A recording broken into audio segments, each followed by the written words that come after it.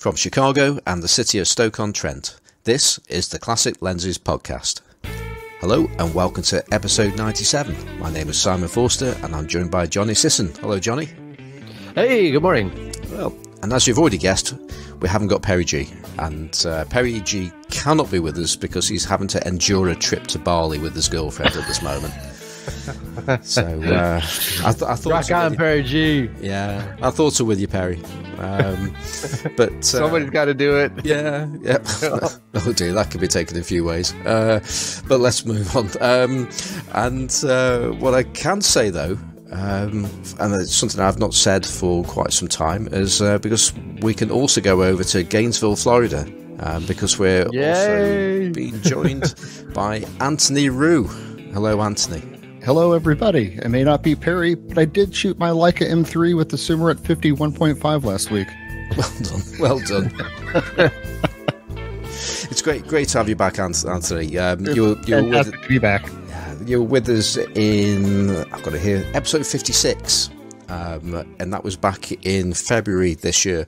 And for those people that haven't listened to that show, well worth going back and having a listen to that. And I'd also wish to apologise to anybody that does go back for the fact that I left the intro music going all the way through its full 3 minutes at the start of that. So I was just listening to it earlier. I was thinking, oh my word. No, make it stop. But yeah, so do apologise about that, but do have a listen to that, because that was a really fun show. Just as a recap, that was one where Karl came to see you in your was it at your coffee shop or was it at your home? No, it was at my house. Ah, right, yeah, because the idea was it was going to be at the coffee shop and the noise levels were just too high. So they went to your house and then found out that the two am I right in thinking you couldn't actually record in the same room together? Was that right? We were getting echo because of the different types of microphones we were using. We were getting too much cross feed, and so I left Karl with all my cameras and I went back into the office. I think there was definitely a thought that it was like some kind of ruse he had actually set up to make sure he could be alone in that room. Yeah, I came back and like half the cameras were off the shelf and on the table in front of him. Yeah. So no, that was great fun. So do go back if you've not listened to that, or you might want to re-listen to it. Episode 56 back in February this year. So yeah, it's fantastic to have you back with us. There was lots of unfinished business from last time, so we may well cover some of those things and some new things, no doubt. Well, thank you for having me back. It's always a pleasure. Okay, well, let's head over to Chicago, which I've heard is actually quite cold at the moment. So how's things over there? Okay, I don't know if it's crazy cold this morning. Actually, I woke up and there's snow. There's a dust of snow everywhere, but temperature wise, I will tell you. Oh, I'm still set to a different location. Hold on a second. Where's Chicago?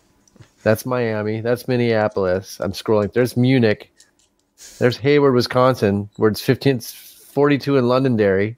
I have all these other locations in my weather thing, and none of them are Chicago, so I have no idea. Well, I was just going to say that though. There's an app that I use for the weather in the UK, and I'll type something in, and it will, before it gives me the local one, it might give me the weather of the same named location in the United States, and this is a BBC app made in Britain. Oh, that's funny. What? There's a Stoke-on-Trent in the U.S. somewhere? No. I already know what the weather's like in Stoke-on-Trent. Okay. But I'll look out the window the old-fashioned way. But if I'm going somewhere, I think I'm not sure it was Castleton or Buxton or something like that, and it never comes up with the one that I want it to be, the one that's like within miles of my house. No, thousands of miles away instead.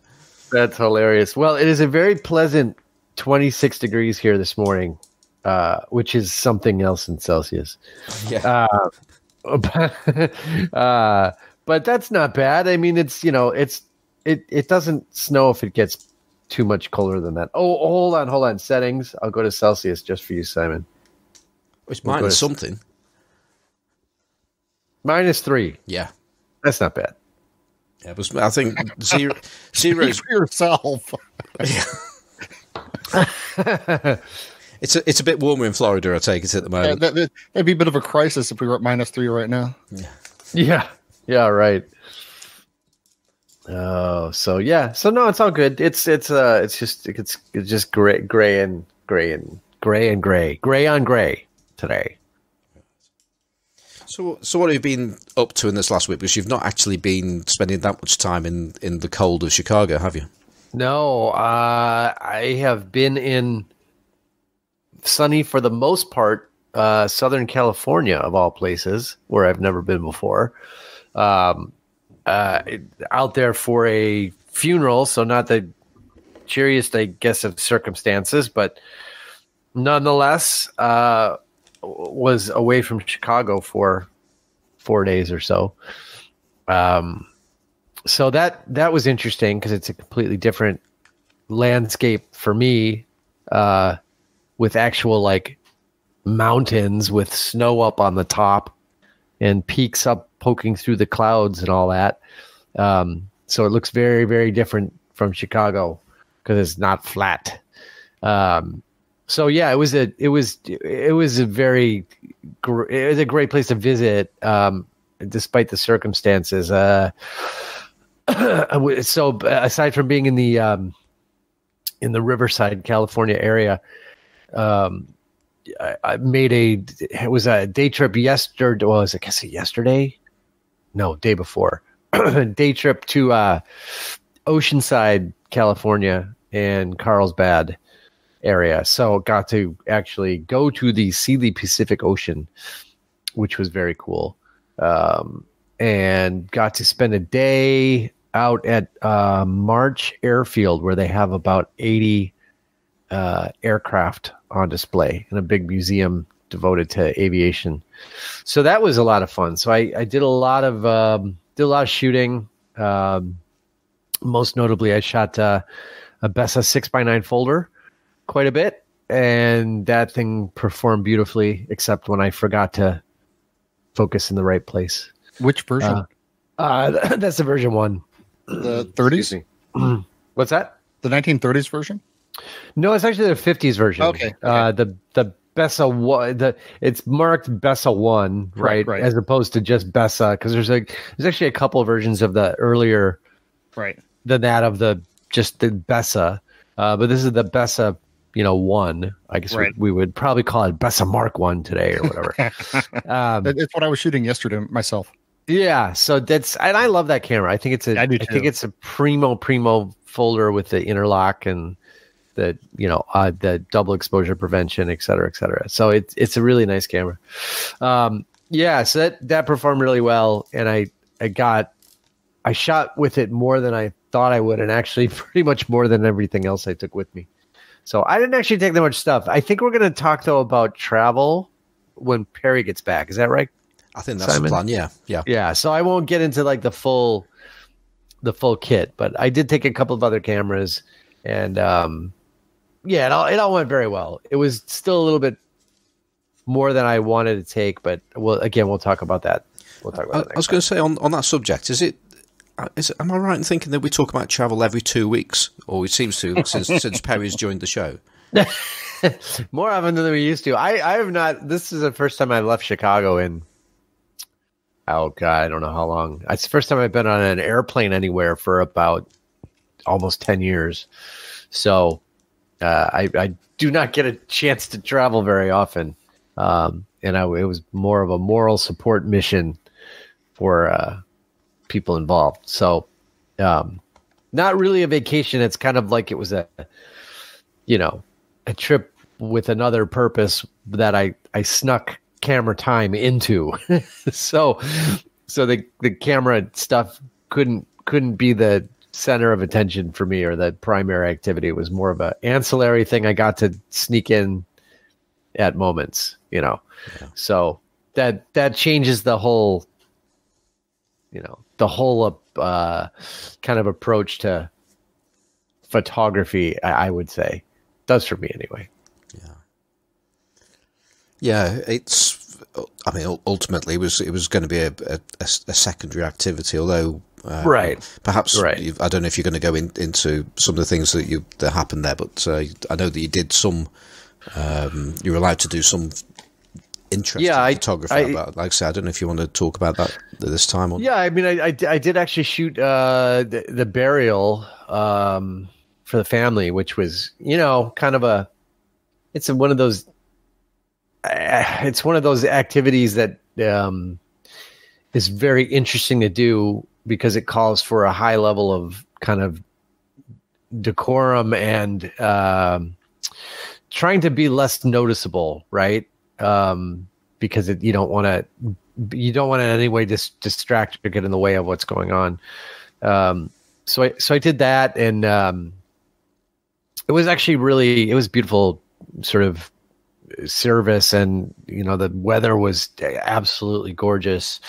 And I shot it with the Rollei 35, and but also shot it with the Fuji X100S, which is the camera I shot by far the most on this trip because it was just, you know, it was easy. And I was also taking a lot of photos I wanted to be able to share quickly with family and not have to have them wait until I took my sweet ass time processing everything and scanning it. So I shot a lot with the X100S, and it was just excellent. I mean, I can't believe how well this camera still performs. I got it in 2012, and it's just, knock on wood, it's just cruising right along, and performing great. And the images out of it, I think, are just really, really excellent. So that was cool. I haven't shot this much with that camera in years, actually. So it was a really good experience. And I have to say, I mean, that's as close to perfection for me as it's ever going to come with a digital camera, because it really does handle like a manual, you know, like a real camera. So, and I, even to the extent that I shot a lot of manual focus with it this time around. So it was, anyway, it was an interesting experience to rely so heavily on that camera for something like this. I was going to say, there's a lot of love out there for the X100 cameras, all of them. Yeah. And I was listening to the Grainy Days podcast yesterday. They interviewed Frank Thorpe V. Who's an interesting photographer. He shoots film. He's been shooting film at the impeachment hearings. And okay. But I'm going to talk a little bit more, probably mention that a bit more on the next large format photography podcast. But one of the things that came out of that, listening to Frank, Dustin, and Ed Conde. I'm not sure if Ed Conde has one or not, but I think he does. But they were all talking about the X100 cameras themselves. And they absolutely love them. So yeah, I mean, I can understand that. I mean, I guess the main thing for me is that I can shoot it alongside film cameras, and I don't have to completely shift brain space into a digital way of shooting, if that makes sense. I don't have to wrap my head around an interface that's all kind of electronic, right? I mean, it feels very much like just picking up another film camera. and so just I don't have to think about digital in a way that to me is really different than shooting film cameras. And I don't mean that in a good way. To me, it's like when I was mainly shooting, you know, Canon EOS autofocus stuff, I had to use that camera completely. I mean, focusing, everything is so different. And it's like the whole experience is mediated in a different way that I never enjoyed doing. I could do it because someone was paying me to do it, which is mainly why I shot those cameras, but I never enjoyed doing it. And my brain really had to work in a different way when I shot cameras like that. So I've said it before, this is the only digital camera I will ever replace if and when someday it dies with, you know, another version of the same. It's the only digital camera I've ever really enjoyed using. So yeah, big kudos to Fuji for that camera. It's it's something special and unique. So anyway, shot that a lot. Shot the 6x9 folder a lot. Shot the Rolly quite a bit. I shot the Bessa L Pano a little bit. I made a day trip to March Field, which is, I don't know if I just mentioned that, but there's a working military air base though there, but it's also one of the early, air bases in the U.S. and so they have a big display of aircraft on the ground. So they have like 80 different aircraft. I mean, like gigantic, fighter bombers and stuff. So I spent the day shooting that mainly with the Bessa L with the pano mask in it and with the Bessa actual 6x9 camera. So that was a kind of a neat experience shooting those two side by side as well. But it worked pretty good. It was fun. I mean, that was my thing. I was hoping I would get to do while I was out there was shoot the Bessa more because I never seemed to find any time to do it. And I just wanted to take a camera that was relatively lightweight. Oh, it's not super lightweight camera, but it's compact, right? I mean, the thing is, I thought about, all right, well, maybe I'll take a Rolly with me. I'm like, no, I love the Rolly and it doesn't really weigh any more than the Bessa, but it's just the shape of it. If you've got a full bag full of camera stuff, it just really takes up most of that bag by nature. But this thing just literally slid into the side of my bag with no effort. Johnny, so it was neat. Have you ever tried the Perko 2? I have not. No. Oh, you need to get one. You need to try it. Novak's got mine. Maybe you can get it from Mike when he's done shooting it. Sure, that would be cool. Yeah, those look nice. It's just they're so expensive. I can't. I got mine for $60. Really? Because I've had an eye out for those for a while, but it's like it seems the Bessas turn up cheap, but the Voigtländers just seem to be. It is my favorite travel folder because it's the size of a 35 millimeter and it's 6x6. Oh, see, that wouldn't do it for me though. It's 6x6 folder. I'm like, no. If I'm going to do that, I want a Rolleiflex. That camera's magic, I tell you. I know. To me, 6x6 is. I want to do that. I don't want to do that with a. That's why I took this camera as a 6x9 because I wanted to shoot. So no, that's why I've shied away from that one. Is I just honestly I don't have any interest in shooting 6x6. Somehow the color scope power that's on that Perko. No, I bet. Yeah, I bet the lens is beautiful. Because it's just getting the the square. It's so sharp and beautiful. Yeah, it's right. Like, absolutely. There's something because I've got 15 cameras, maybe 20 cameras with a color scope power, and none of them resolve like that camera does. That makes sense. Yeah, that makes sense.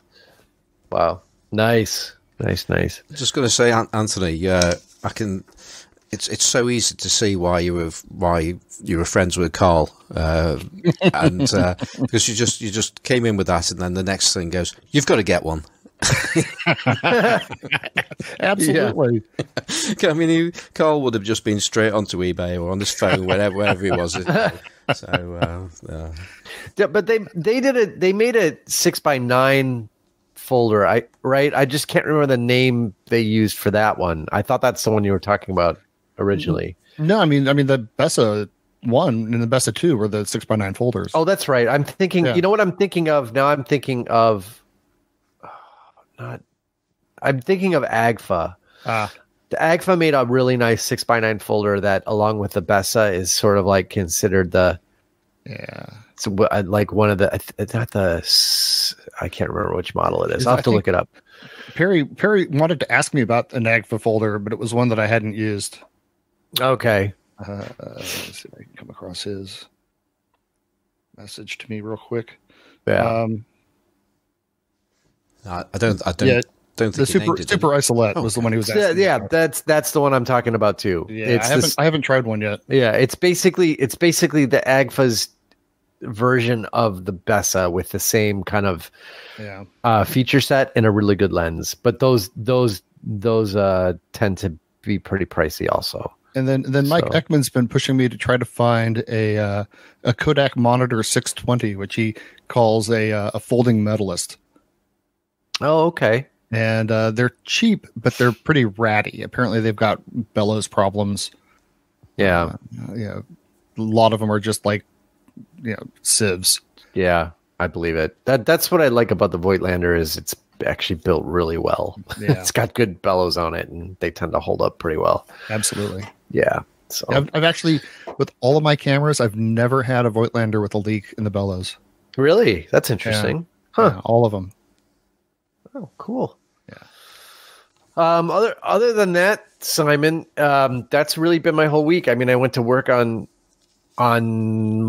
Tuesday and left on Wednesday and got back late yesterday. So I just not been really around at all this week. So I've just been traveling. And a lot of that was travel itself. 2 of those days were 2 full days of travel. The first going out there took 17 hours. So yeah. So it's it's been an odd week for me who does not travel very often. But it was good. It was definitely good.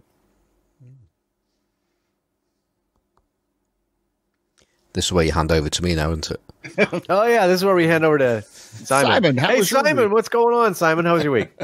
Well, funny you should ask. Yeah, I've been up to a few things. But I think I should start with what I mentioned that I was going to do last week with the Hasselblad SWC that's on loan to me from Jeremy North. So I've now used it. I've used it a couple of times actually, but primarily Jeremy lent it to me so I could do some light painting in a confined space as part of a workshop. And so that happened on, when did that happen? Wednesday night. In the Peak District in the UK, and yeah, it was a good evening, and the camera was great. Or at least I think the camera was great, because you just don't really know, do you? It's also that thing about, and I've said it before, when people say, "Oh, what a wonderful lens something's got." If you can look through the lens, like with an SLR, then you've got a bit of an idea that, oh, that looks good. But in the case of this one, it's effectively a scale focus camera. There's no mirror in there. It has a special body on it, which is effectively just there to attach the film back onto. The lens is a Carl Zeiss 38mm f4 Biogon. I think it's the equivalent to 21mm, and it was good for the space that we had. There's a clip-on viewfinder, but in the end, I don't think I actually used it, because when you got a lens that wide, you can just pretty much point it in the direction that you need it to go, and with it being medium format as well, you've got plenty of room to crop if something's not quite right. Yeah, I really enjoyed using it. It was the first shot that I took. I completely messed up.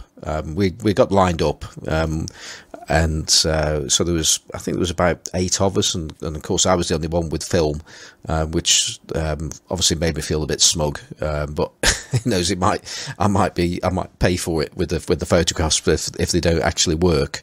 But the first shot I completely messed up because I thought I'd put the camera into bulb mode, but I then changed the aperture, and this particular lens on this camera has got a linked shutter speed to aperture setting. So you turn one, it adjusts the other, and because I'd actually initially set it up on bulb and then thought, oh no, I want to make a slightly smaller aperture, so I turned it, and that turned it on to 1 second.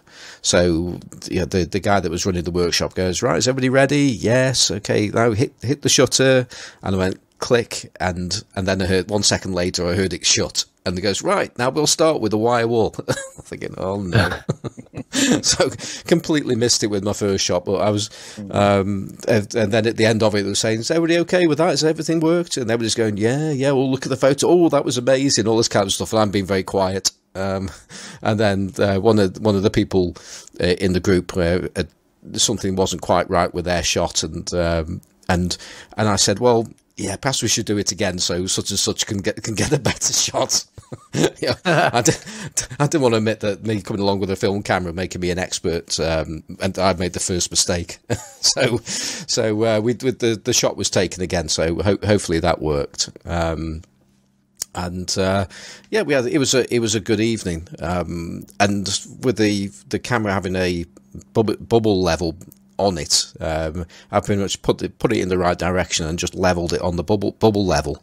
It's fingers crossed. I used Hectar 100 ISO Hectar, and most people were shooting at the same kind of settings and the same kind of ISOs on digital.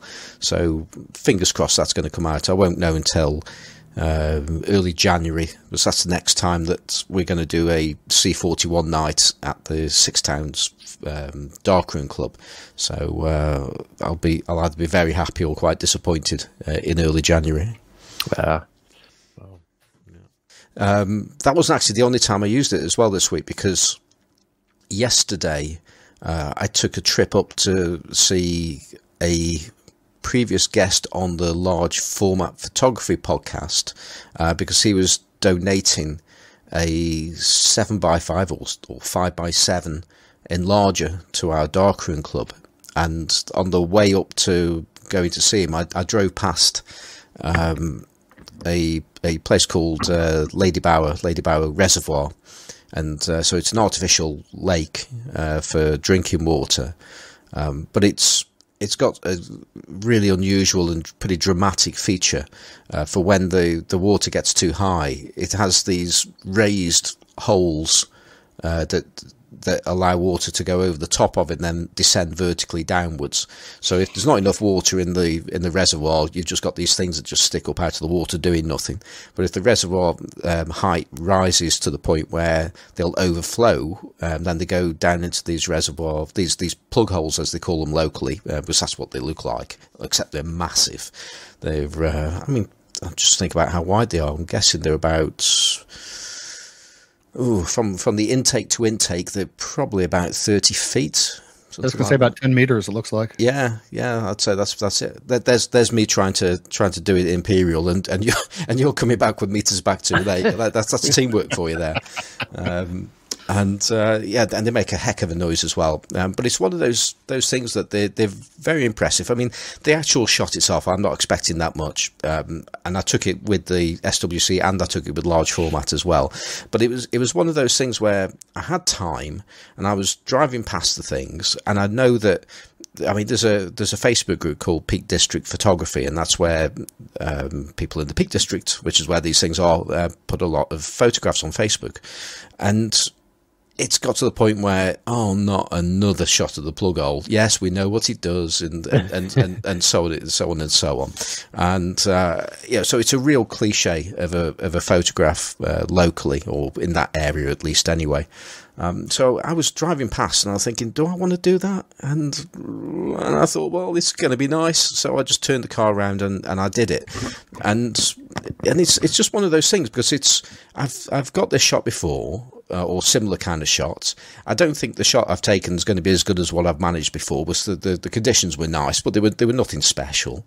But I just felt like I had to do it. It's a bit like when I used to do a lot of wildlife photography, and you get if you go out into woods, it's quite often you'll come across robins, or European robins, as to give them the correct name, and it's not hard to get a robin shot in the UK in the woods, and they're relatively friendly, almost tame birds. I mean, they've got a bit of a reputation of going after other birds and quite territorial, but as far as humans are concerned, they're just lovely little things, and they just pop up everywhere, and it's really easy to get a robin shot. But yes, and whenever you see them, you still take pictures of them. You know they're easy. There's no challenge, but they're beautiful.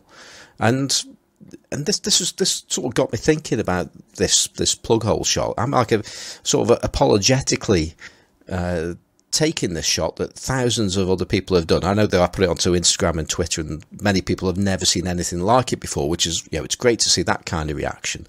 But I say locally, you see these shots all the time, and it's that internal debate about, do you take a shot because it's well, why do I want to take that shot, and why would I not take that shot? I just wonder if you guys have got any thoughts on that kind of situation.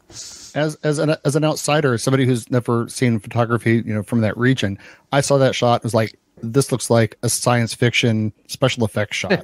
Yeah. I mean, it's just got that sort of like coolness to it. It's like so unexpected that it's just fascinating. And, so I certainly enjoyed seeing it. But, as you talk about it, I think about like there's German photographers, Bernd and Hilla Becher, who did this style of photography they call the new topographic or industrial facade photography, where they're taking photos of just like industrial buildings over and over and over again. And it's, at one point it's like, how many shots of a grain silo do you need? But on the other hand, there's something to be said for photographing something repeatedly. And I don't think that you should I mean, look at Mike Novak. I mean, we know Iowa City because of these, on one hand, you could say mundane photographs, and I don't think Mike would shy away from that. But the repetition of it, it brings a different dimension to it and makes you to think about it differently. And, I think that you shouldn't shy away from that. Yeah. No, I mean, it's, I don't know. It's one of those things that might be maybe everybody has shot it locally, but it doesn't mean everybody's seen it, So yeah, why not shoot it? A different camera, different format. Next time take a couple of dozen rubber duckies with you and just throw them out there, and you could shoot the ducks going down the plug oil, and then I don't know. There was a bit of controversy a while back because somebody had got relatively close to one of these plug holes in a boat. That could be a very bad day. Yeah, definitely. So, I mean, the drop, I'll let you convert this to metric. It's probably around about 40, 50, 60 feet straight down. And then through a tube and then spat out the other side of a wall, probably, or something like that. If you're lucky. It sounds like fun to some people, but I get this sneaky feeling you wouldn't make it. Probably not. It's like Niagara Falls in a barrow. Yeah, right. It sounds like a good idea, but nobody makes it. Exactly. But there was quick, shut off the plug hole. He's gone down the plug hole. Shut it off. Are you auditioning for Downton Abbey there, John? Of course. Yeah, yes. That's okay. But there was a photograph that somebody did in this Peak District group. They're taking there was, I don't know if it was their picture or not, but they photoshopped an ocean going liner. heading towards it. It's a great one. So I mean, it does looks like an SF, like a special effects shot. I mean, it really does. Yeah. Well, I'll put it into our podcast Facebook group so people can see what on earth we're talking about there. But I'm glad you shot it, Simon. That's good. It's good you shot it. Yeah, although whether the shots are going to work as well as the that's the other part. It's like that photograph is a phone shot of the camera in front of the scene that it was taken, and there's a reasonable chance that is actually better than the shot that I actually took with any of the cameras. I mean that is another thing, isn't it? I mean, many of us, I'm definitely one of those people that I like to take pictures of my equipment in front of the scene that's been taken, and and sometimes I'll do that with a proper camera, not just a phone. And so I found sometimes the camera's more interesting than what I'm actually taking. Right. Well, there you go. Anyway, so is that it for me? There are a few more things I'm going to talk about a little bit later, but let's head over to Gainesville and see what Anthony's been up to since he was last here in February. Sure. Well, immediately yesterday, Florida, it's still, we actually got down to 35 degrees this week. And yesterday was the Audubon Society's Great Christmas Bird Count, which I didn't realize until recently that Gainesville, Florida, for this annual nationwide bird count has the highest variety of species in one location. Last year, they counted 175 different species of birds. And this year it was 170. And I was invited to go along out onto this. It's a state park. It's a nature preserve state park, about 21,000 acres of wilderness. And I've, for years I live on this park, and for years I've been photographing it. And when I have traditionally done wildlife photography, for my digital camera, I've got a Pentax K1. Which I think is really nice for landscape. And the reason I purchased it was because of its backward compatibility with every K-mount lens. So I've almost always ever shot it with, classic Takumar K-mount glass, usually something in the 135 to 300 range. And this year, to be a contrarian, well, now everybody, of course, has upgraded to their latest Z Nikons with their 600 millimeter lenses for birding. I took my Voigtländer Bessa 1, and I took a Pen FT with a 100 millimeter, and I took my Nox 35 GT, and spent the day bushwhacking through some very crazy terrain, a bluff overlooking this massive preserve marsh lake, where I think they counted 2,500 sandhill cranes, and wow. hundreds and hundreds of songbirds, warblers and sparrows. I actually have an area called Sparrow Alley. We spent several hours just owling, doing owl calls and seeing if we could get responses. Wow. But for me, it was an exercise in using the Bessa 1 to try to just more set the scene, sort of get a sense of the landscape that these birds are in. Because, I'm not going to be getting close-ups. And we've got plenty of robins. And I think we counted 350 robins yesterday. But they're not going to get close enough for me to shoot with that Bessa 1. But you get the sense of this environment with this incredible biodiversity. I think that's where those cameras really excel, is at the 6x9. You get a sense of that landscape that is just so different than what I can get with the K1. I love shooting it. Johnny, for your Bessa, do you have the insert to be able to shoot 645? I do not know. Mine doesn't either. Those are hard to come by.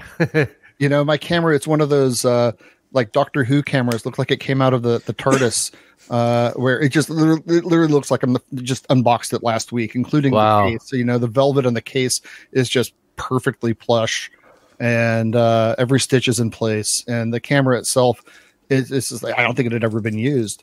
But of course, it didn't have the insert. Yeah, those are those are hard to come by. Well, the irony is that I've got a 1938 Bessa that has the insert. Okay, and it's great because you pop it in, and it has a lever where it reads the insert and opens up the different set of red windows. Yeah, automatically, which is really nice. And yeah, that's cool. But the Vascar lens on the 1938 just doesn't. It's just kind of, it lacks the definition that you get out of the Bessa 1. Okay, yeah. But man, I do love shooting that camera, both of them actually. But the Bessa 1's just it's such a solid camera. Yep. And then of course shooting the Pen FT with the 100, which on the Pen FT it felt more like a 200. Or 150 plus. Yeah, right. It really is, right? I mean, it's like a 150. So yeah, that's a nice lens. I really like that one. And so I of course need to shoot more on that roll to be able to develop it. Right. But and then the Minox, I had the Minox loaded up with some. I think I was shooting Velvia 50 with that, just to get some color. Cool. But it's been a sort of a crazy week of shooting with as many different cameras as possible. Went down to a massive hot rod show in Daytona Beach, and these people take their hot rods very seriously. I think there were over 5,000 cars, and I took the Contax 2A, and I took a Nikon, I take a Nikon F, and then I shot the Leica M3, and I shot my Rolly 35. And it was a blast just walking around these crazy hot rod enthusiasts, and between the people in the cars, it was what you might call a target-rich environment. And then other than that, I've been collaborating a bit with Mike Ekman on his site, and Mike's got me shooting all sorts of fun cameras that might otherwise not really make it into rotation for me because we need, he needs photos for his reviews. And so I've become a bit of a sort of an ad hoc spec photographer for him. So, he'll send me a message saying, I need shots from the Mercury 2 CX. What do you have? And that's really got me chasing some cameras that I wouldn't have thought so much about otherwise. Like I absolutely fell in love with shooting the Kodak Signet 35, which is mid 50s, maybe 51 through 55, 56. And it has that Art Deco design that you would see on the Chevron and a bit of the design cues from the Medalist. But it's almost as small, if not smaller, than a Voigtländer Vito B. And it's got an Ektar lens, and it's a bit of you could say it's a bit of a crude camera. It's not a very sophisticated camera, but it's just a joy to shoot, and the quality of the shots I've been getting off of it, I'm always surprised. And other than that, you had Cheyenne on the show 2 weeks ago, and he had been talking about his love for the Biotar and the M42 version of the Biotar. And I was looking through Facebook groups and found this incredibly out of focus photograph from Boo Boo's Discount Emporium in Bunnell, Florida, that just said antique camera, $60 or $70. And I'm looking at it and it's like, that's Cheyenne's Biotar on an exact two. So I text message Boo Boo and I'm like, I will be there momentarily. Don't sell that camera. And I don't think I really needed to do that because I don't think anybody had actually been in Boo Boo's Discount Emporium looking for a camera in 20 or 30 years. And I drive to this little town called Bunnell, Florida, which I later find out has the highest per capita crime rate of any city in the United States. Average. So there are like 20 people there and they're just robbing each other all day long. That would be really cool. It's kind of like it's on the way to Daytona Beach, and it's primarily gun shops and biker bars. I don't see the problem here. Why would they have a crime problem? Who would guess? And and I go in and I'm sure I was the only customer in Boo Boo's Discount Emporium, and Boo Boo comes running out. She was very excited. She was wearing an elf outfit, and oh my god, it's Christmas time, and this place is just like it's like a failed 7-Eleven that has been turned into a junk shop, and there's a glass case up by the front, and it's completely stuffed with knickknacks and junk. And at the very bottom, I walk in, I'm like, holy crap, that's an Exacta 2. And that's the black Biotar 5.8 17 blade lens that Cheyenne was talking about. And you never expect an Exacta to work, and especially not exactly. Especially not one from Boo Boo's Discount Emporium. And she pulls it out, and it's got the crazy, left-hand wind, and I'm like, zzz. And this one is opposed to the later Varex, where it had the the weird trigger, the shutter release that's shuttered by the attachment that's on the lens. This has this like mushroom soft release button over the button. And I click it, and it goes, tick. Shouldn't have happened. Dead on every speed. Wow. And it's completely encased in dust. And I take the lens off, and she couldn't believe that I actually knew what it was. And of course, as soon as I showed an interest, she's pulling out every dirty camera that she had in the Discount Emporium, and mostly, plastic Kodak cameras from the 60s. And I'm like, no, this is the one I'm kind of interested in. And I looked through the lens, and there are some cleaning marks on it. It didn't look, I've certainly had worse lenses. And I was like, look, this thing's, it's been sitting here and it's really filthy, and I'm gonna have to spend some time working on it. What do you think about $60? And she couldn't have jumped on it fast enough. She was not going to let me out of there without that camera in my hands. And shockingly, it works perfectly fine. I've been shooting the heck out of it and just absolutely enjoying it. And just to be contrary, I put the lens on my EXA one, which is sort of like the Trabant of cameras. And I probably had more compliments on the portraits that I took using the Biotar on the EXA than most cameras I've shot in the last 6 months. So it really is a spectacular lens, and I'm very lucky now that I was able to get it. And I didn't realize somebody pointed out that they only made like 12,000 of these Exacta 2s. I'm very lucky to have one that's in perfect working condition. I'm just thinking. I think we need to rebrand cleaning marks to character marks. Character marks. I mean, maybe you could tell that there were cleaning marks on it because it's noticeable. I mean, this is not a lens that's been babied, and who knows the last time this camera was used. I mean, the one thing about Florida is we get a lot of retirees down here that bring their belongings with them, and then they sort of get parsed out as they realize they don't need everything. So we have these crazy finds like this that show up in non-traditional, places like, Facebook groups and Craigslist. Of course, we also have we're awash in Canon AE1s where everybody thinks they're worth $500. Yeah. But occasionally you'll find something like this, and it was just such a lovely find. And it is, I got to give it to Cheyenne. This lens is really something else. Yeah, I'm a big fan of Biotars and the Helios lenses as well, for that matter. But that's it. Yeah, it did look particularly nice, that one. How many blades is it again? Is it? I think it's 17. 17, yeah.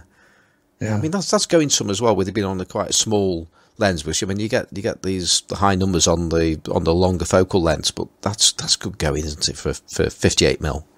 Yeah. Oh yeah. Yeah. And then the other really crazy lens that I picked up was the Voigtländer Super Dynarex 350. Oh yeah, I remember you posting about this a while ago. It is the most idiosyncratic lens I think I've ever shot. And again, I got lucky. I got a pristine copy. It came attached to an Ultramatic that the prism's fairly degraded. It's desilvered, but I popped it onto my Super Bessa-matic, and the lens is just like the minimum focal distance on it is 90 feet. and people are wondering, well, why is it so mint? Why does it look unused? But what's just as crazy is if you're looking at the focusing scale, you still need to do critical focus at 1,200 feet. Because I was actually trying to shoot some horses that were a half mile away and realized that at infinity they were out of focus. Yeah. Wow. And it's just like it's a very of course, foolishly I took it out to try to take bird shots with it. And basically I had to set like a focus on a particular place and wait for a bird to land there. Yeah. Because you're not going to, because it's just so, I mean, the focus through on that thing is insane, and it's like so granulated and it's heavy. And of course with the Bessa-matic, you've got like the weird focusing on the left-hand side on the knob, and you're trying to hold this, and the thing weighs, 2 kilograms and 4 pounds. And it's an awkward lens, but talk about, compression of field of view. I shot across the graveyard where Karl and I used to go to test lenses, and so I was focusing at something that was about 100 feet away, and realized that it compressed everything for about the next 100 yards into one small slice of the field of view. Like it looked like a gravestone or a marker or a statue that was like yards away. It looked like it was 3 feet away from the stone that was 100 feet away from me. Wow. So complete. I don't know what this lens was used for. I mean, maybe it was for observation on the Berlin Wall, where it would be on it would have been on a like a fixed mount, and I just don't know who and what, because it couldn't use it for sports. It's a crazy lens. It's beautiful, but crazy. Wow. Yeah, I just wonder if it was for low light and designed to be shot wide open, and then you've got, from a distance and with that fine focus to be able to still isolate the subject. But no, that doesn't make much sense, does it? No, I'm assuming it was a landscape. Maybe you're like shooting, the Alps. You're taking your trip to the Matterhorn. Right. Is that from the Pyrenees? But it's a bonkers lens, and of course because it's Voigtländer, from that same period as like the Ultron and the Septon, it's beautifully made. And at the time, Cheyenne sent me the dealer price list. It was the most expensive lens that Voigtländer made for the Ultramatic. Wow. I mean, and now of course there's like a 40 millimeter lens that if you can find one, they're like $1,500, and this one I picked up for $90. They is it the Septon for that camera as well? Is it? Yeah, the Septon's for that camera as well. Yeah. Yeah. That's nice. That's a nice lens. I've never quite managed to get my hands on to that lens. I'd love to though. Well, I ended up picking one up for fairly cheap, but of course it was cheap because when it showed up, it had massive balsam separation. Although you can tell by looking at it, at an oblique angle, I'm yet to see any real influence of it in the shots that I've taken with it, actually using the lens. It looks worse than it is as far as the usability of the lens. I'm sure it hammered its resale value, but as a user, it's perfectly fine. Yeah. Right. Well, thanks for bringing us up to date there. And I think let's stay in Gainesville, Florida, because we've got some news. We don't have news very often, but there is some news at the moment, and it's still current for the next 2 days at least. And that is there is an auction sale of some of Karl's prints. I think is it 9 prints? I think for sale. I think it's seven prints and 7 paintings. Yeah, that's it. Or is it? Or actually, no, I think there's 12. 6 and 6. Yeah, it's 6 and 6. Yeah, that's it. So. So there are 12 paintings and photos that have been auctioned off for the Karl Haven's Excellence Endowment, and there's 2 days left on that. And what we'll do, we'll put a link into the podcast notes. But if anybody wants to take a look at these, I think if you type in Karl Haven's auction, then that's one way you will actually be able to navigate through to this. But it was quite easy for me to find that. But the website that it's on is www.32auctions.com, and I imagine you can just type in Karl Haven's and find some more details there. And these are photographs largely of Florida and some of Karl's abstract paintings, because Karl was Karl did so many things, and it always gets me that photography was a secondary hobby to his painting.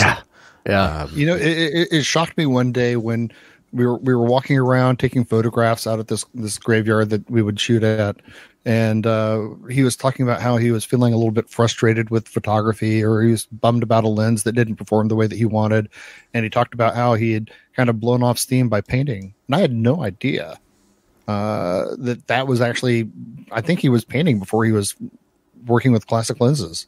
Yeah. Oh, definitely. Absolutely. That brought so much joy to him to be able to just, pull out his palette and his canvas and work out these paintings. And he kind of approached them with the same sort of like scientific approach that he did to everything, where he was like playing with colors and playing with abstractions and playing with different sort of theoretical ideas that he had and working them out in paint. And they're really delightful to see in person, because the paint's very thick. There's a very tactile sense to the paintings that don't really show up in the reproductions.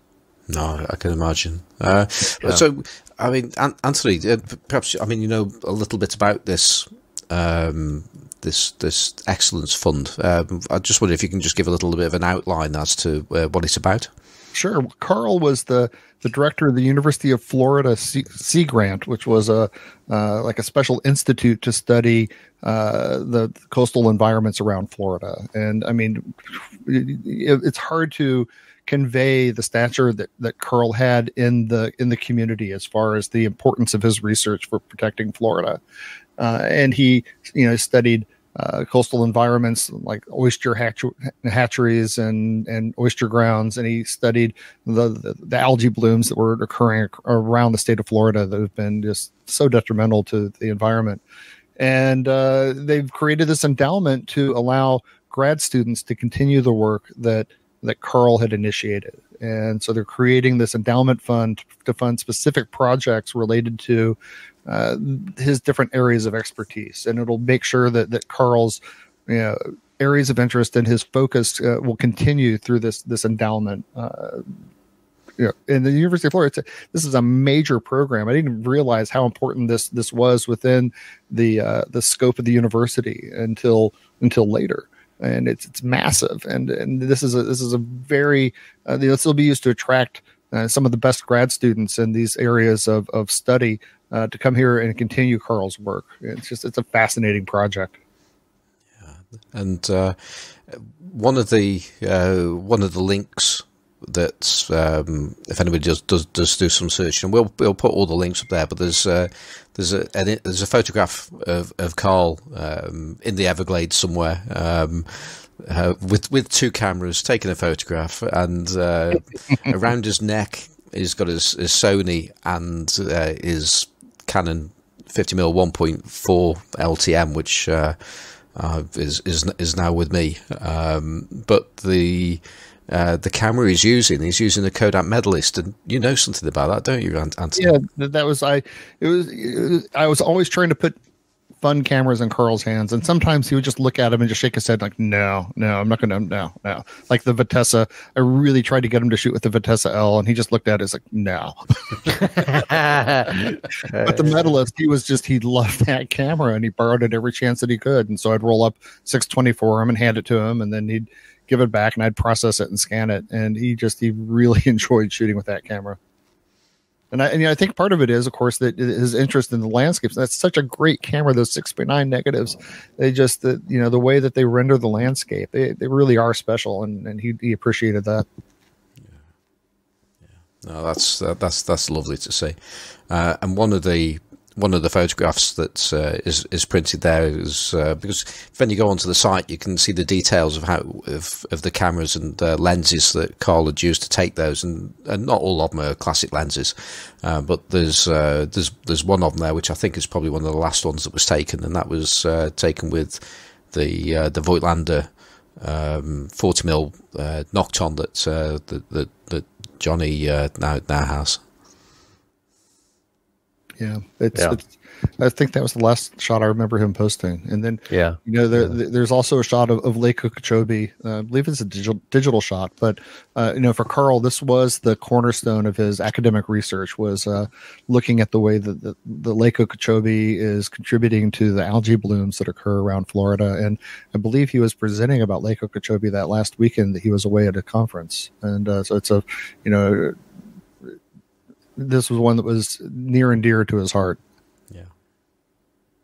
Yeah. Mm-hmm. So those links are going to be out there. So if you want to take a look, and you've got till Wednesday the 18th of this month, if any of those are of interest to you, and if you do buy any of those, then the funds raised are going to go to a very good cause. So at least take a look at them. Yeah. Right. Okay. Let's move on, because we have a few emails to go through. So, Johnny, are you up for a few emails? I am. I can do those. I think I have them queued up right here. Okay, email time. First email. Let's see. What order are we going in, actually? Do I have them in the right order? I do have them in the right order, I think. Well, we'll find out. Philip Lenrick writes us on December 10th. His subject is Humor for Johnny. And he sends a link, and it is a link to a YouTube video, and it is the guy who overpronounces foreign words from the College Humor page on YouTube. So check that out. We'll put the link in. I think this is pretty much exactly what I was. It is, and it sort of it just shows what a nonsense it is to actually say things in the correct way. I mean, it's still going to be a grey area, because there are going to be some things that you probably should make a bit of an effort to make it sound vaguely close to the original.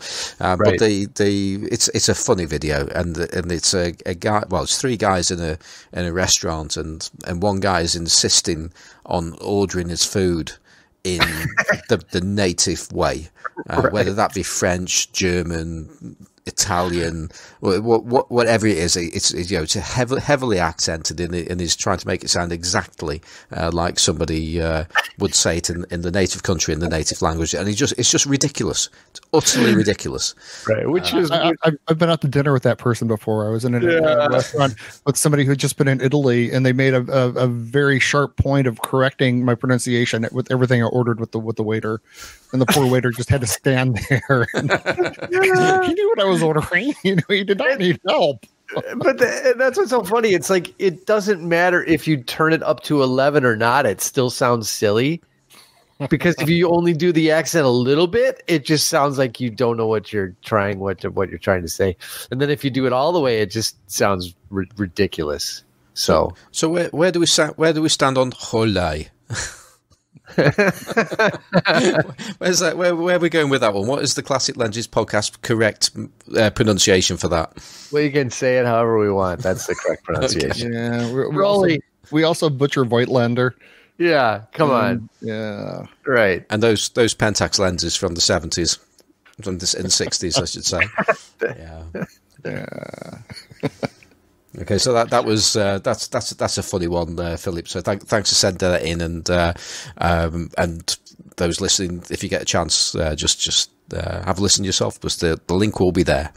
Yep. Thanks very much for that, Philip. Okay, we're gonna move on to Doug Moore, who also wrote us on December 10th, and he wrote back about Monday's podcast. Just finished with Monday's episode. I'm totally on board. If you wish to change podcast name to Fuck Trump Podcast or Fuck Xi Jinping Podcast, we cannot bury our heads in the sand. All of you are doing a great job, Doug Moore. Thank you, Doug. My sentiments exactly. We didn't talk about the election this week in the UK, but I guess we can stick our heads in the sand about that one. Yeah, I'm quite happy to do that. Okay, on to December 12th from our old buddy, Jay Bowie. Jay Bowie from Mississippi. Subject, my crappy cameras from December 10th show. I'm in total agreement with you guys, with the exception of the Voigtländer. The Voigtlander's winding system is fun to use and is a real conversation starter. So without spending all of my kids' inheritance, what camera and lens combination would you recommend so I can enjoy the thrill and joy of the rangefinder world? Jay Bowie, pronounced BOO-EE, like the Bowie knife. Jay Bowie from northern Mississippi. Yeah, but he's got the Boo E. So Bowie. Yeah. Oh, that's right. Yeah. Okay. Did you miss that bit? All right. I pronounced his. That pronunciation again goes up to our previous point about trying to pronounce the things about in the dialect of the place where they're from. That sound does not come out of my mouth. I'm from Chicago. I can't make that sound. Bowie. I just can't make that. It doesn't sound right. Bowie. Bowie. That's easy, isn't it? Am I doing it right? Bowie. Yeah. But it does look like Bowie knife. So yeah. So there you go. Right, Bowie. But exactly. Of course, over here you get some people will call like David Bowie. We'll call him Bowie. Yeah. So that's another way of saying that. That would be my point, is that nobody pronounces it Bowie. But Jay does, and it's his name. Yeah, because Jay's from Mississippi. Okay. That's my point. I can't do that because I'm from. It just doesn't sound. It sounds like I'm trying to do. He's pronouncing it with a southern accent. Is the point? So that word spelled Bowie is just never pronounced Bowie, unless you're from Mississippi. Yeah, it just isn't pronounced that way because it's yeah. Anyway, yeah, it's just so I don't have that email in front of me. Is that was he asking about rangefinders? What was the question? I think that was where it started. And we don't care about that. We're just talking about pronunciations now. Because I was going to get a plug-in for one of my favorite sort of off-brand rangefinders. It's actually the first one that I wrote about with Mike Ekman, and that's the Minolta Super A, which is really undervalued for what you get. If you can find a good, clean Super A, it should be a fraction of what you would pay for. I think I paid less for my Minolta Super A with the Super Rucker 1.7 lens than I would have had to have paid for a replacement take-up spool for my M3. And it's a fantastic late 1950s, early 60s rangefinder to work with. It gives you like 90% of an M3 for a tenth of the price. So how's the viewfinder experience on that? Because that was one of the areas that it's fantastic. Yeah, okay. It's got to be close to coverage of what you get on an M3. So that's the Minolta Super A. Yeah. There you go. All right. Official recommendation.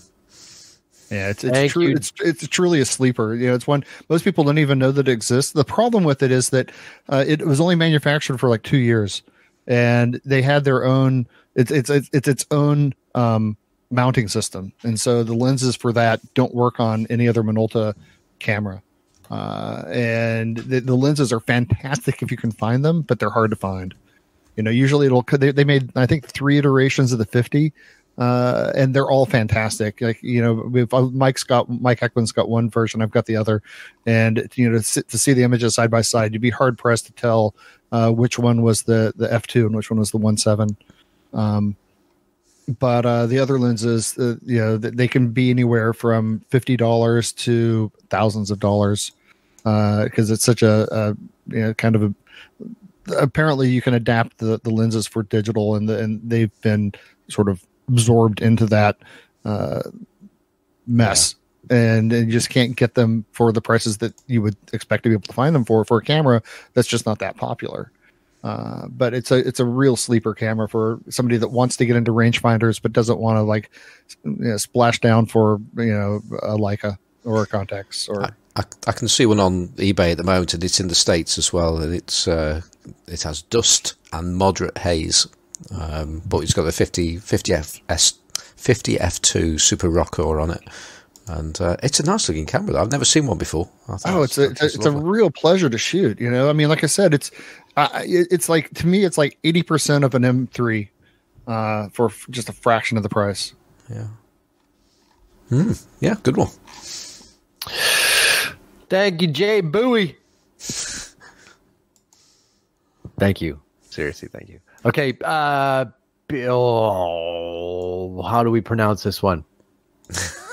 You're now the arbiter of pronunciations, Johnny. So, no, this is just going to come out wrong when I try to say this word, and we need somebody on who can speak Italian. I was going to say it like a native, and then I'm sure it'll come out better.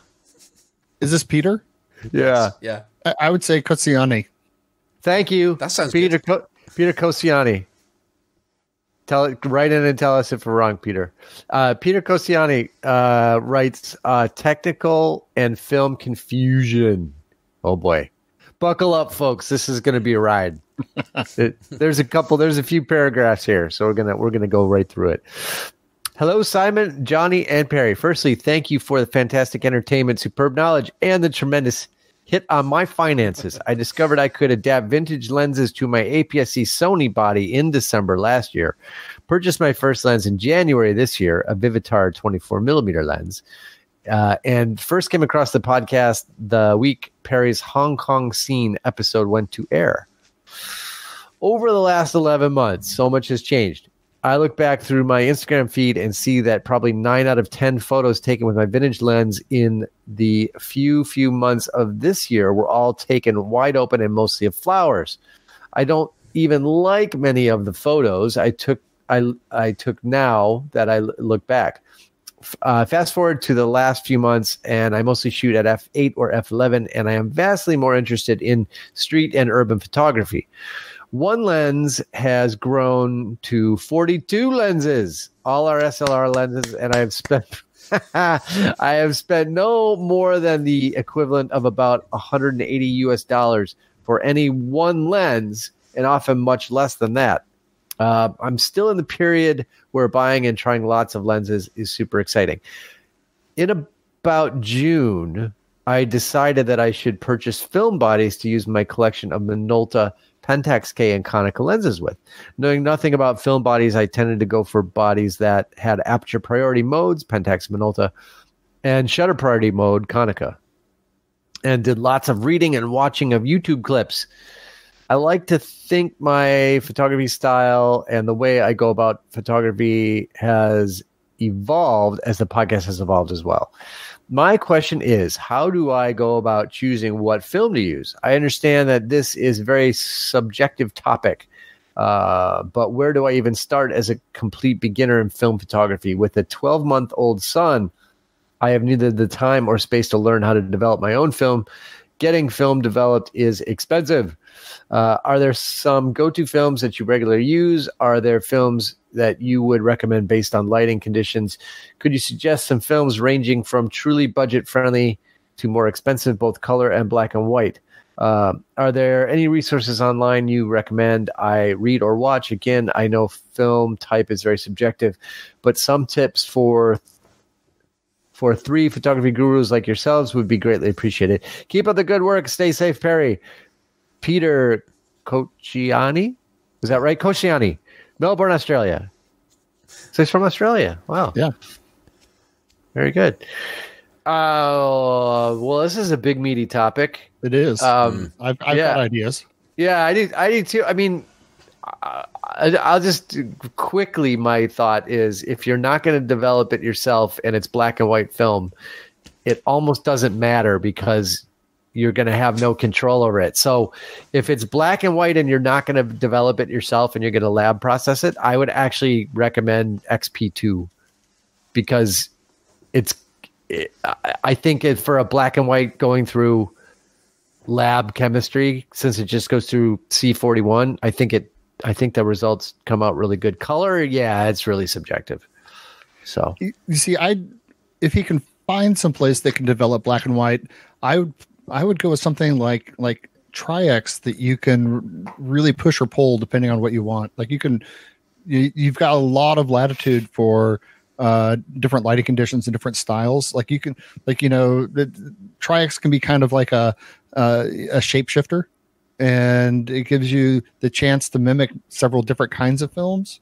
Like I almost always pull my Tri-X. Yeah. And really love the look that I get out of it. But I've seen people push it to 3200 and still get great results on it. Yeah. So it's a sort of film that's not that expensive for now. And yeah. And just labs wait 2 weeks. and labs are very comfortable working with it. So as long as they can do simple pulling or pushing, it's like one film that gives you a lot of different opportunities to play around. Yeah. I see, that would be my suggestion as well. It's just I just don't know. I think it's really, really highly unusual to find a lab that does decent black and white. Yeah. Because there are just not that many labs left. And if they're going to do your black and white, they're going to put it through the standard stock Fuji, one size fits all chemistry, most likely. Yeah. And you almost always get flat looking images no matter what you do, because it's mini lab processing, and then they make prints and the prints look flat because they're just trying to get a usable image.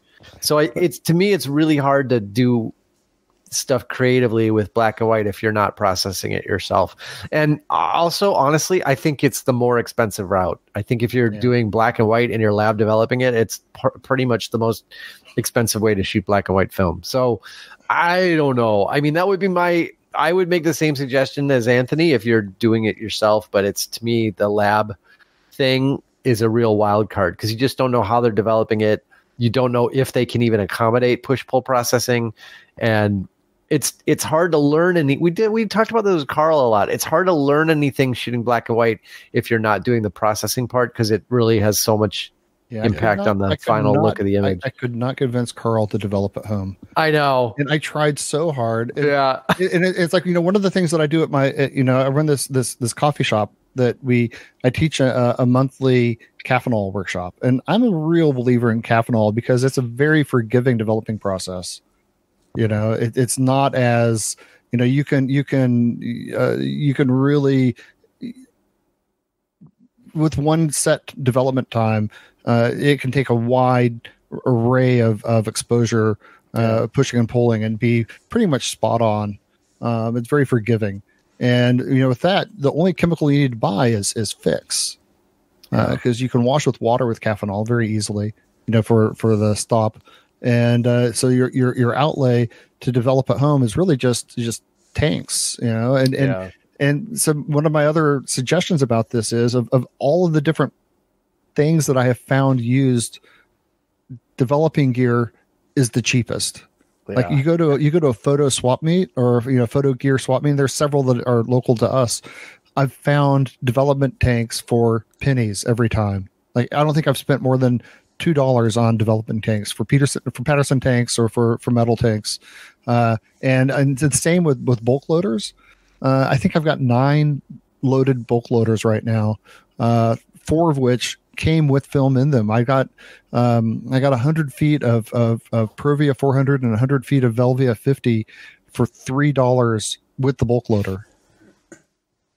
And it just gives you a chance to experiment with different films very affordably. Yeah, I mean, knowing that he has a 12-month-old son makes me. Yeah. I mean, I don't do bulk loading because I don't have the time for it, and I don't think if he's got a 12-month-old son, he's probably. I mean, it's a good thought, and I think this is the big challenge here with film photography is it's time and money, and you got to figure out which one you have the most of, and maybe you don't have a lot of either one, but if it's if you have more money than time or more time than money, it can really help your decision making process. But so with book loading, I mean, I got some really fascinating films that I've got going right now. Like I've got the Oropan 100 from like 1989. It's a beautiful film, and I just found a very cheap auction sale for 400 feet of Kodak 5220, which is also known as XT Pan. Have you ever played with that, Johnny? 5220? I don't think so. Yeah. No. So it was released from like 1964 till the mid 70s, and it was the if double X is the cinematic 200 ISO film, this was designed to be the cinematic version of Panatomic X. So it's 25 ISO. Super fine grained. It was to allow cinematographers to be able to shoot like second unit outside without having to use neutral density filters. Yeah. And it was specifically in their spec sheet designed for rear projection. So how in the old motion pictures you'd have like a guy driving in a car, but they wouldn't actually be in a car. They would just be in a cutout of a car in a soundstage, and there'd be a scene behind them that projected. So 5220 was that. It was designed to be the film that was so fine grained that it could be rephotographed and appear to be a background that was somewhat seamless. So I'm excited to play with it. It's also designed to be developed in D96, which is a developer that Cinestill has just released commercially. I think it's one of the first times that the D96 has been available to home developers. I am absolutely in love with working with that developer. It worked great with double X. It changes the way the double X develops completely for me. And but it also works with FOMA 100, and and it works with all of the Orvo films, the re-releases from Lomo of the Potsdam and the Kino. It gives it that look of like a Wim Wenders film from like 1975. And it's super easy to work with. So something like the D96 is great because it's just stock solution. It's not a one shot. So one $4 pack of D96 is good. They say it's good for a 100-foot roll of film. And it uses a special rapid fix it's a 1 minute fix. So the standard development time on D96 with XX is like 6 minutes and 30 seconds. And so you can be start to finish 8 minutes. Yeah. I just want to add something to the question that Peter asked. I totally agree with what the two of you have said there. I mean, ideally, you want to try and process your own black and white, but if that's just not going to happen, and there are lots of reasons and good reasons why that isn't going to happen, then what I would suggest you do is there's another Facebook group for another podcast called the Negative Positives Film Photography Podcast, and it's a big friendly group, and there are plenty of people in there from Australia, and I think that will be a great place to ask the question as to what professional labs are available out there. I use the word professional because I think there are some labs there that they've just got machinery and the stuff goes in and it's spewed out and it's sent off. I'm talking about places that really care, and there won't be anywhere near as many as those. And if you can get some recommendations for one of those places, then it's going to be well worth sending your film off to them, because you're going to get the service that's going to be close to what you might get if you were doing it yourself. Yeah. And that's the thing. At this point, you're going to spend almost the same developing film at a crappy lab as you will at a really good one. Yeah. So you might seek out the good lab and pay, a minuscule amount more perhaps for processing, but you'll get much better results. Yeah. So yeah, that's good advice, Simon, for sure. And John, I've got another quick question for you. Local reseller shop. Somebody apparently dumped all of their film from their freezer, and the reselling shop was like a upcycle shop. Had all of his rolls for $2 a roll. So I ended up with a case of the Kodak. Was it TN 400? It was the Kodak version of the XP2. Yeah, XP2 is just, I think, a lot better. Oh, it is, because I never shot this Kodak. It's version. It's like the old 400 BWCN, which is nice film, but it was not forgiving with overexposure, whereas XP2 is extremely forgiving. Okay. And I think that the contrast coming out of that film, out of just standard C41 developer, is much more pleasing than, say, Tri-X fed through generic black and white mini lab developer. It just... Sure. You know what I mean? Because it's kind of tuned to run through C41 to begin with. It ends up looking more like real black and white than actual black and white film. In an odd way, the results are more predictable because it's meant to go through that kind of process. So, that might be. I don't know if you mentioned that recommended that earlier, but that would be a good solution in itself, wouldn't it? Because you wouldn't have to necessarily take that to a top end developer, as long as the place has got a reasonable throughput of film, and they change the chemicals often enough, then it'll be as good as anywhere, won't it? Because that's the whole point of it. Exactly, which is what I like about XP2, and I think it's a good solution for that kind of situation in particular. And I mean, at least just to get a feel for it, and then you can always do more once you've gotten a feel for it, right? But at least it will allow you to get started and get decent results. Yeah. When I started grad school in the early 90s, I lost access to my darkroom, and I shot the XP2 for a good 6-7 years as my primary black and white. And it's a great film. Yeah, it really is. Yeah. Yep. Okay, let's move on to Fraser Ewell, who wrote us on December 12th.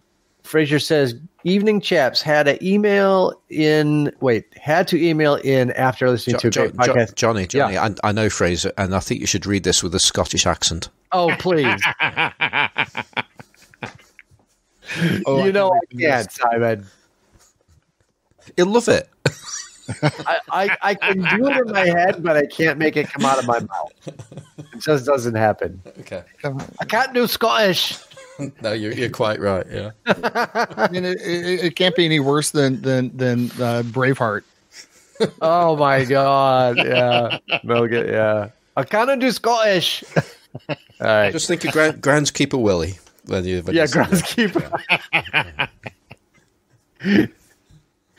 I want you to kill all the golfers. Oh my God. Okay.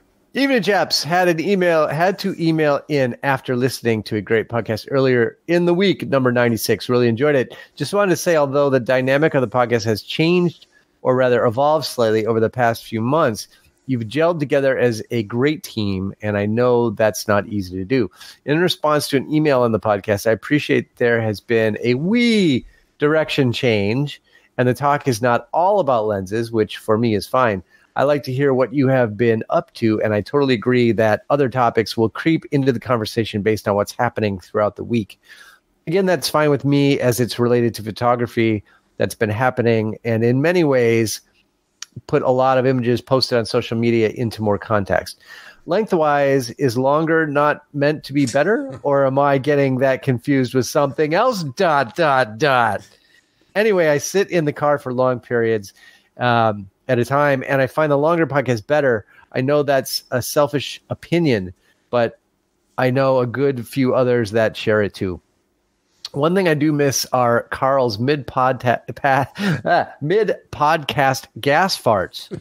Buying lenses on eBay as they are discussed always made me laugh. He always managed to get them before we even knew about them. Keep up the good work, chaps. And Perry, try to avoid the tear gas. Can't be any fun, that stuff. Loving the images you've been posting, although at the same time, it's a terrible situation that you are able to get them in the first place. But has to have been mentioned before, your documentation of the troubles will be well worth it in the future. Well-deserved Ko-fi donation has been left for you all. Merry Christmas when it comes, unless, of course, this gets read around the new year, in which case, happy Easter. Cheers, Fraser. Thank you very much for that, Fraser. Well, if it's any consolation, the last lens that I borrowed from Karl was his Nikkor 24 2.8, and I am currently stalking one on eBay. I'm waiting for the end of the auction, watching it click down as we're doing this podcast. So excellent, great lens too. Shooting for that 24 2.8 right now. I just want to say something about Fraser as well, because I mentioned last week I was at the viewing and photo walk in Worcester in the UK for the one-shot Inch and Down hosted by Hamish Gill and his 35mmC thing. Actually, no, it's nothing to do with the 35mmC. It's this co-working space called The Kill. And there was a question and answer session after the showing of the one-shot Inch and Down or Tankimet one-shot, and Fraser came out with easily the best observation of the film, which I'm not going to go into, but you can hear Fraser on the current Sunnies 16 podcast, which is all about that day. Cool. Yeah, once you finish this, do head over to the Sunnies 16 podcast and listen to this week's show. Does he order any food in Scottish accents? No. Okay. But you will hear somebody with a Borders accent, and that is Fraser. So yeah, that was a good moment. And actually, that just reminds me on the subject of Sunnies 16. I thought you were going to say on the subject of haggis. No. Okay. You could imagine that, couldn't you? But but no, not in this case, or tartan for that matter. Although Fraser is a big fan of tartan. Just saying that, you know. Sunnies 16, they are now taking votes for their Sunny Awards. And I think they're actually in year 4 of the Sunnies. where they have various categories which people can vote on for things like favourite film, and which will be almost certainly Ilford HP5 because it always is. And other things, but there's also categories in there for favourite podcast, which is an interesting one, and I think you should all vote for the Homemade Camera podcast because that's my favourite at the moment. But if you have other favourites and you wish to vote in the Sunnies, then I don't know where the site is actually. I imagine if you follow Sunny 16 on Twitter, Sunny 16 podcast, then go back through his post and you will actually see a link to the Sunnies, and there's a Google form and you can just fill that out. So so I'll urge you all to go out there and fill that out, and it'll be interesting to see what the results will be in, when is it? January, I think the results come out, and as I've already just pointed somebody towards the not Sunny 16, Negative Positives podcast Facebook group. They've got a campaign on that page to make sure that they win it. So there you go. So yeah, head over into one of those places and vote. Well, we're through the email. We're actually. I guess we're caught up for the moment. We are. We have. I guess sticky feeling. My shout outs actually might be a little bit longer this week, so I think let's quickly do coffee donations, because I forgot completely to mention coffee last week, which is not very good of me. So I'm just going to do a quick rundown of people that have donated to us, going back to the 8th of December, possibly the 7th. In fact, let's just check those days. So the 7th was a Saturday. So I can't remember anyway. I'm going to say, I might be saying these people again. So James Thorpe, thank you very much. On the 8th of December, Cheyenne Morrison donated to us, and he said only 3 coffees because Johnny couldn't join us due to bowel stroke internet problems. Thank you, Cheyenne. Dan Dodd on the 10th of December, I was going to say voted for us there, but he dropped some money in the pot for us and said if Trump was a camera, he'll be a Nikonos 5, impervious to his surroundings and bright orange. I love my Nikonos 5. Okay, so thank you, Dan. Brian Woolworth donated to us again. Ulf S. Yeah, I shouldn't be doing that. I should say Ulf. That's how I'd say it locally, but it's probably more like Ulf. Of course, that was very good, Simon. Yeah, but it could be in the States. I mean, how would you say that in the States? I mean, I've no idea. Ulf. Yeah. So thank you, Ulf. And say thank you guys for your wonderful work and providing the pinnacle of my week. You must have a pretty poor week, Ulf. If we're the top part of it. And finally, Fraser Yule. 2 mentions this week, and goes, have a coffee on me. A dram would be better. None of that Malort stuff. Been meaning to donate to you guys for weeks or for a while. Thanks for a great podcast, always informative and enjoyable. Merry Christmas when it comes. Cheers, Fraser, and a Merry Christmas to you, Fraser. And I can say we will be on again before Christmas. So, in fact, Christmas and the New Year are not bothering us at all this year, are they? We're just going to plough straight through as normal. Johnny. Huh? Maybe. We'll Am I supposed to do shout-outs now? Yeah, let's do some shout-outs, yeah. Our guest, Anthony, have you got any shout-outs you want to give? Well, looking back at the end of the year, reading that email, the guy who had shot the 42 lenses this year, I counted how many cameras that I had shot this year, like distinctly different cameras, and I was at 47 cameras that I shot this year, and that would not be possible without the support of Cheyenne Morrison and Mike Novak and Mike Ekman, who have behind the scenes egged me on with because they know I like like oddball cameras and fixed lens cameras and folders, and they're whenever they see one that they're not interested in themselves, they you should check this out. I think you'd like it. They're right, of course, and they end up buying it. Yeah, so the three of them they really changed my year this year, and opened my eyes to a number of cameras I would have never have considered otherwise. And I've just had so much fun. I mean, every time I get a new camera, it's just like, to me, it's just a joy to figure it out and to find out how to take the best possible shot with that camera. Even with, a lot of these have some pretty serious limitations, but generally I can coax something out of them that make it worthwhile. And so yeah, they made 2019 a whole lot of fun. Fantastic. Was that 47 or 427? Because I've shot 427 cameras this year, but nowhere near 47. No, 47, almost 50 different cameras in 2019. That's awesome. I wish I could even get anywhere near that. That's great. And some of them have been loaners, but most of them not, much to Janet's chagrin, but every time a new box shows up, she just kind of rolls her eyes. It's like, really? But 47. Wow. All right. So any of those have you gone back to? I rotate through all of them. There's only a couple of them that I think that I just really don't enjoy shooting. Like I shot another roll through the Voigtländer VF135, which is it a Rolei VX? It was like one of the last cameras that they branded as Voigtländer when Rolei owned the brand, and it's got it's a fixed lens camera that just it's people talk about the fact that it's a sonar variant. They call it a Color Scoper X.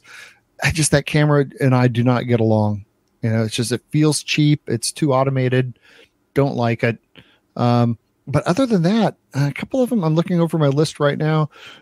I only ran in like one roll through a 1930s Voigtländer Brilliant, because like once I did it, it was like a one trick pony and I kind of got it. But other than that, I've been shooting all of this stuff. Yeah. No, wow. I mean, there's very few that I don't, and some that some that have been just like complete surprises. Like early in the year, one of the first cameras that I bought in this year was on Johnny's advice was the Konica Auto Reflex.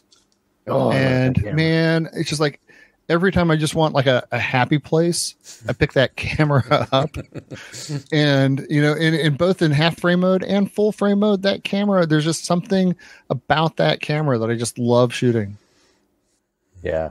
I love that camera. Yeah, it's just and some that I like. I've got a Spotmatic F that I picked up. It was kind of rough. It was like $12, and I bought it because I wanted an M42 platform because I didn't have a good M42 platform, and I've never gelled with that camera, but I keep on using it because I keep on finding cool lenses for it. Yeah, I just bought that what was the one I just bought, Johnny? It was I bought it on your recommendation. Was it the 35 Super Decamar? Oh, the 35 3.5? Yeah. That came from Japan. Oh, cool. Yeah, I love that lens. And I've got that camera loaded up with Velvia 50 right now, and I need to finish off that roll to check out how that lens did. But yeah, it was a blast to shoot with that. That lens is nice. Yeah, cool. I checked it out first on my K1 and then threw it on the Spotmatic, and it's a nice lens. But yeah, so and all of them, like even the oddball ones, like I completely fell head over heels for the Universal Mercury 2, the CX. I thought it was. I mean, I always liked it because it's like a steampunk looking weirdo camera, and I like that sort of thing. I like that aesthetic. I like these like design dead ends, and it has that rotary shutter in it that actually torques the camera when you shoot it because it's a giant metal disc that's spinning for a shutter.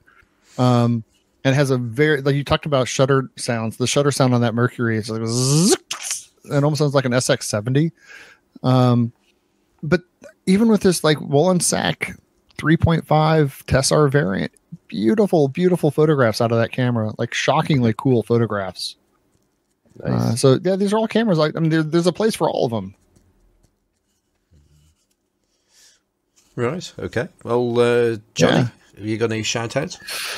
Oh, I probably do, but as usual, they're not top of mind. I haven't written anything down for shout outs this week.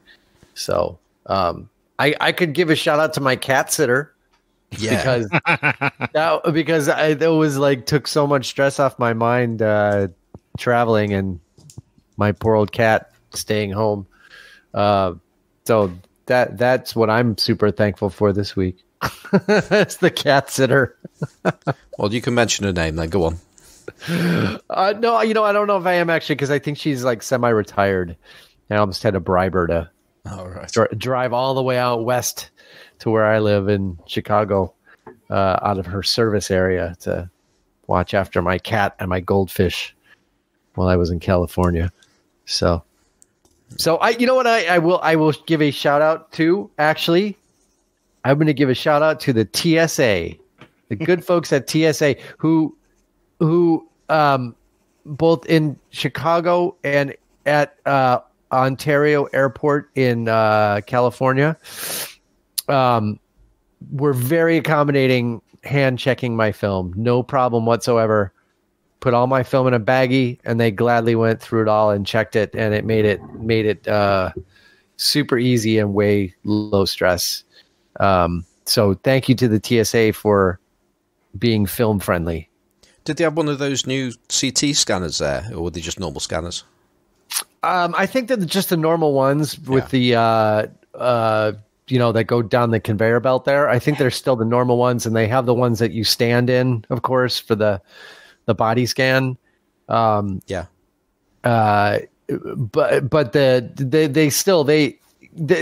somebody mentioned in Chicago that, it's only for 800 speed film. Like they were talking between themselves, a couple of screeners. But even it's funny because even in the line, that big windy, the big windy line that goes up to the screening checkpoints, there was actually a sign. I should have taken a photo of the sign, but the sign said, "We're glad to hand check your film." It said something like, film is, if you prefer to have your film hand checked, that's so there was actually a sign in the line about film being hand checked. It was probably right next to the sign that said no photos in the scanning or in the screening area. Yeah. No, actually, you know what? Apparently you can't even do that. You can even do some photography, apparently, just not in the screening area, but you can do it in the line. So I could have taken a photo of the sign in the line, but I was a little too stressed at that moment. So, but anyway, they were very accommodating, and I'm really thankful to them for that. So cool. Okay. I've got a few shout outs, and the first one this goes back some time actually, so it's a bit remiss of me for not doing it before. I've put something up into Facebook and Twitter, but I just want to say thanks to Big Mike of the what's the darkroom he's got over there in Hawaii. Well, anyway, Big Mike, aloha Big Mike on Instagram at least. He's got a darkroom in Hawaii, and he sent me a postcard from Hawaii, which was absolutely lovely. Some palm trees, and it was looking really, really nice. So thank you very, very much for that. And you've got decent handwriting as well, far better than my appalling handwriting. So I envy you there, Mike. So thank you very much for that. That was great. I love his Instagram feed. I love his photographs. They're really cool. They are. They are. It's a really cool feed. Yeah, I mean, that's the thing. He lives in Hawaii. He could be a model if he wants to be. He's a fireman. He's got a dark room, and there are palm trees. I mean, what a life! Yeah. What can you say? Nice. Okay, so other shout outs. I want to say thank you to Jonathan Crowther, who's one of our listeners, because he has donated to the Six Towns Darkroom a box of film, and it's cold store film. So yes, it's expired, and I get told off if it's an expired film and so on. But if it works, it works. So shoot it, and especially if it's been cold stored as well, then you're pretty much safe to go. So he's donated a box of film. that's got lots of film in it, is perhaps a better way of putting it. Some bulk loading rolls, and we can bulk load film, which is really cool to have those as well, and some really odd film in there. One of which he tells me it's hand. I think it must be hand cut and hand rolled, and it's also the emulsion that's on it is paper emulsion, photographic paper emulsion on a roll of film. No idea if it's going to work or not. Wow. But it sounds intriguing, and that's going to be incredibly low ISO as well. I assume it's going to be like about 6, maybe. What do you think? Yeah, probably. Yeah. So could be interesting on that one. So thank you very much for that, Jonathan. And that's going to go off to the 6 Times Darkroom, where we like to give film away. So if anybody comes along, wants to come along to the 6 Times Darkroom, just get in touch with me. We meet every Tuesday night, although the one tomorrow is the last time before we break up for Christmas, and then we're back in the first week, or is it the second week? We'll be back early January anyway. And we're more than happy to give film away to people who want to give film a go. We might even have a couple of cameras that people can use as well. So that's the 6 Times Darkroom in Stoke-on-Trent. And again, thank you, Jonathan, there. Also, on the subject, this is going back to where I started, really. The reason why I took that plug hole shot was because I was on the way to see a chap called Stephen Segersby, who probably won't be that familiar to listeners of this podcast, as he's a large format shooter, and he was a previous guest on the large format photography podcast, and he has just donated a large format enlarger, a Devere 705, that's a 7 by 5 inch negative. It will take, so bigger than 4 by 5. And excuse me, that was Brian from the 6 Times Darkroom ringing me at the wrong time. So he's donated this fantastic enlarger to us, and I took a trip up to his house, and I had a tour of his darkroom, and what a place that is. He's got a Devere, I forget what number it is, but it's a 10 by 8 enlarger that's just enormous. It's like Robbie the Robot. Out of that sci-fi film. It's just incredible. It's floor standing, attached to the wall, huge head on it, and and he's also got some.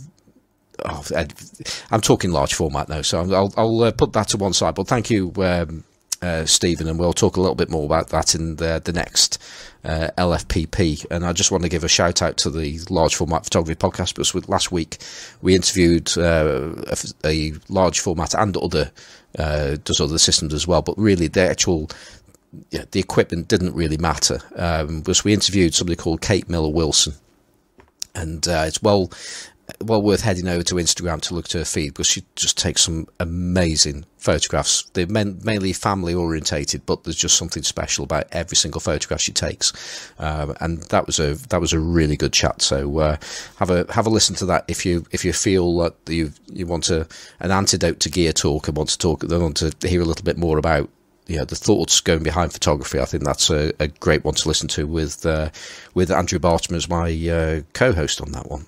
Well, Simon, of all of the hundreds of cameras I've shot through my entire life, other than Pinhole, I've never shot large format, and so I think that my goal for 2020 is to take the plunge. Oh, excellent! I don't know whether I'm going to get a speed graphics or what I'll pick up, but this is going to be 2020 is the year when I take the plunge and try a field camera. Fantastic. Well, hit me up on that one, and we'll have a chat about that, because there are so many cameras. It's every talk about rabbit holes. Every area of photography, it just, as soon as you think, oh, that looks interesting, and then bam, it's an enormous subject, and then you go on to look at developing, it's an enormous subject, and printing, it's an enormous subject. And so it's fascinating. And large format photography, I love it at the moment. I'd be more than happy to help you out on that one. Well, thank you. I'm sure I'll take you up on that. Cool. And last shout out, I'm going to shout out for M of Emulsive. And actually, that's a point. in response to the letter we had earlier about resources, I was going to say it and I've forgotten about it. But if you check out emulsive.org, which is, I think it's got to be the largest single resource for analog photography on the internet.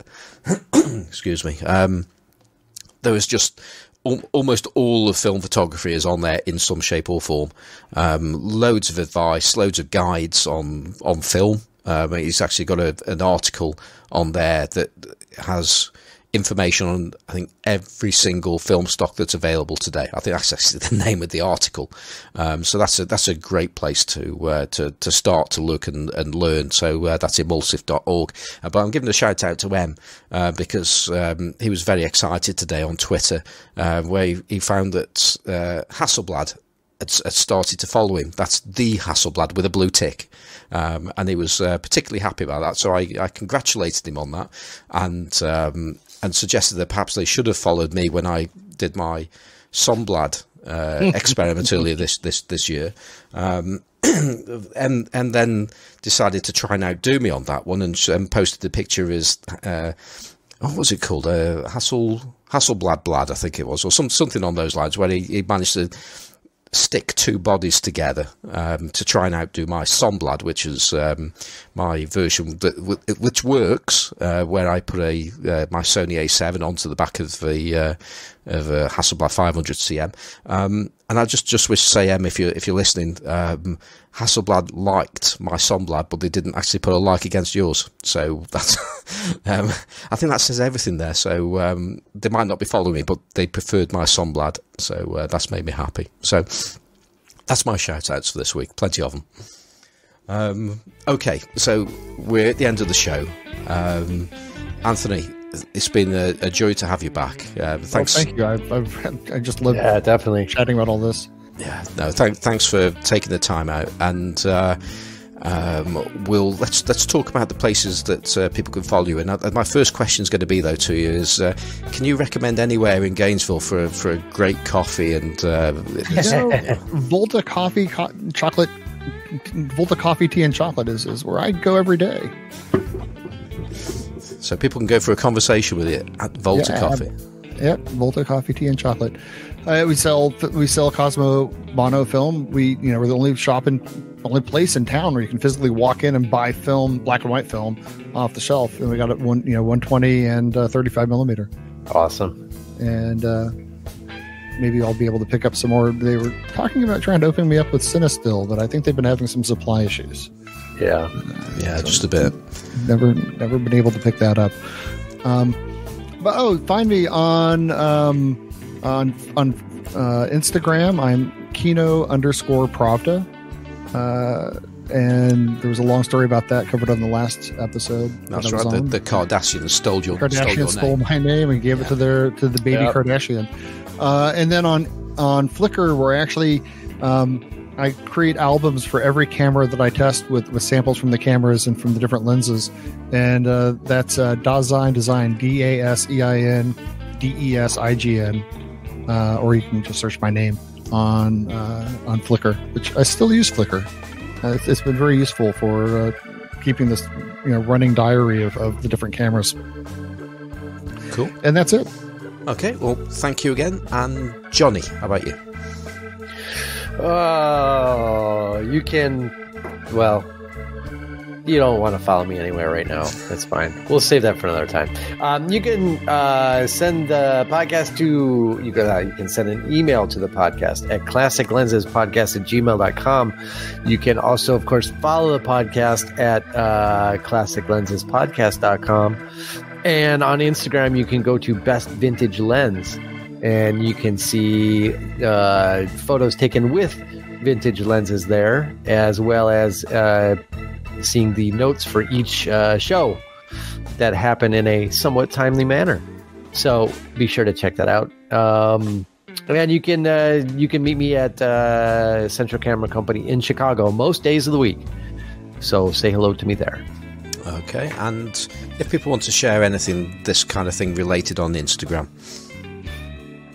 I did Instagram. Did you do Instagram? I snuck it right in there. Snuck it right in there.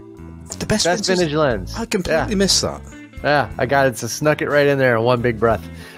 What you can do, however, is you can. I was going to say we've made it all bigger now. Anyway, that's my lapse of thought there has made the best vintage lens, not best. Yeah, it is best vintage lens on Instagram even more popular now. Let's hope. Yes, and be sure to go and watch the live captions of the podcast over on YouTube. Check that out, so you can find Classic Lenses podcast on YouTube as well. Excellent. So then for me, I'm on Twitter as Simon4. That's Simon with FOR at the end of it. I'm on Instagram as Simon Forster Photographic. I'm sort of on Flickr, but I don't really do that much anymore, so we can forget about that one.